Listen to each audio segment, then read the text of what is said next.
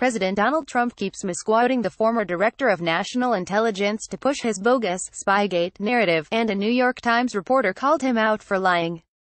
James Clapper said Tuesday on ABC's The View that Trump should be happy the FBI was investigating alleged Russian spies infiltrating his campaign, and the former intelligence chief used the president's spy phrasing.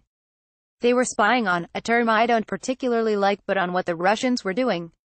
Clapper told The View, Trump has repeatedly pushed Clapper's quotes to justify his made-up claims about campaign spies, and he did it again Thursday morning in a tweet. Clapper has now admitted that there was spying in my campaign. Trump tweeted, large dollars were paid to the spy, far beyond normal. Starting to look like one of the biggest political scandals in U.S. history. Spygate, a terrible thing.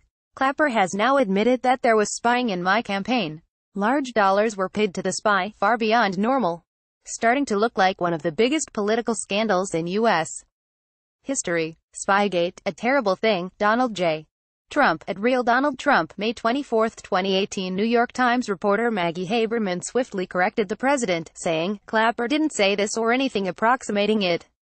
Clapper didn't say this or anything approximating it.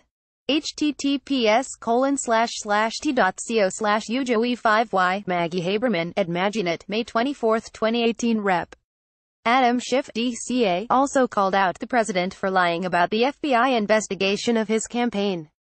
False statements about wiretaps at Trump Tower. False statements about unmasking. False statements about a political spy in the Trump campaign. False statements about the Mueller investigation that has indicted the president's top staff. It's not Spygate, only Legate. Adam Schiff, at Rep. Adam Schiff, May 24, 2018.